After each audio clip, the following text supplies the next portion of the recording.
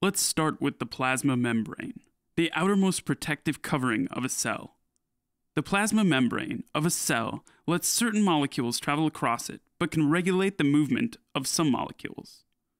These membranes that control the travel of certain molecules like sugar, but do not control the movement of other molecules like water, are called selectively permeable membranes. The reason that water travels across a selectively permeable membrane is based on molecules called solutes.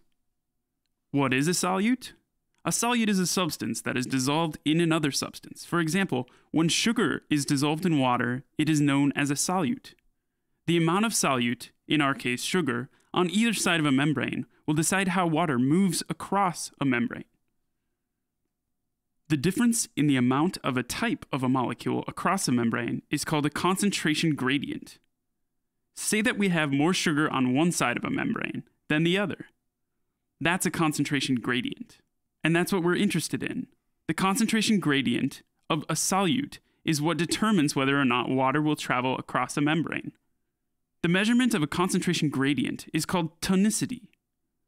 There are three main types of tonicity that can occur with a concentration gradient.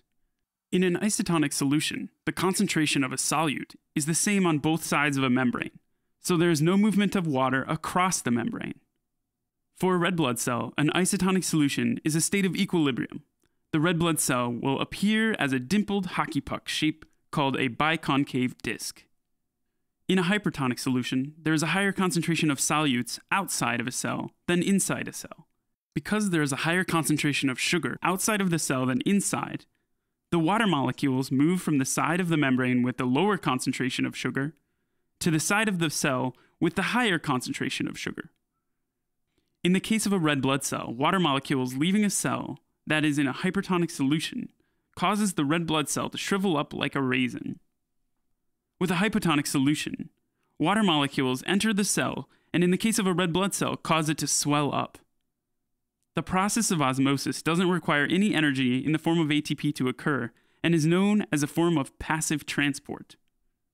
Osmosis is important in the human body for the uptake of water that is used for vital cell processes.